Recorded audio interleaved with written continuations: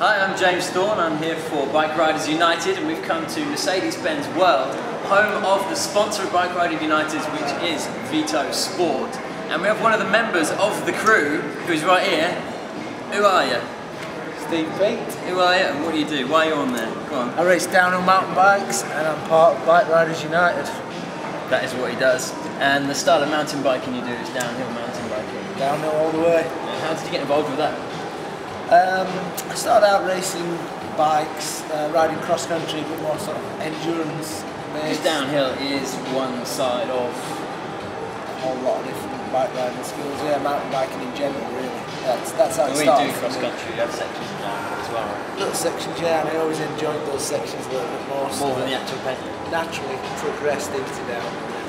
Back then you didn't have to train as much, but now it's quite hard. Do you find that training for downhill, obviously you've got a lot of big achievements in your life, and do you find that you've made a lot of sacrifices maybe in your social life that have helped you and aided you to achieve those?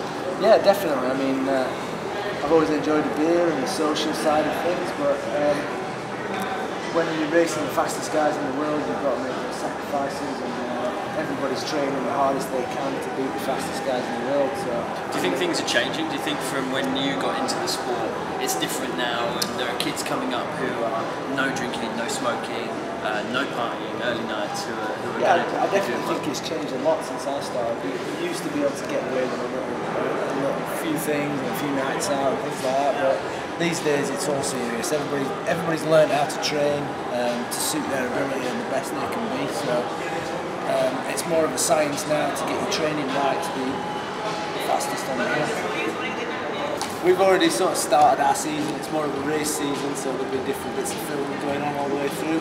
But the next big thing for me is our home World Cup up at Fort Lee. It's in a couple of weeks' time. If you had the choice, would you rather be banished from England forever, never to return, or confined to its shores?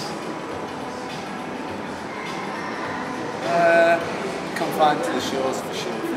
There you go. Ladies and gentlemen, this is the shores of Sheffield. Are enough for Steve Peat. Thank you ever so much. Cheers, mate. And we look forward to seeing what you've got to show us in the form of video in the coming year.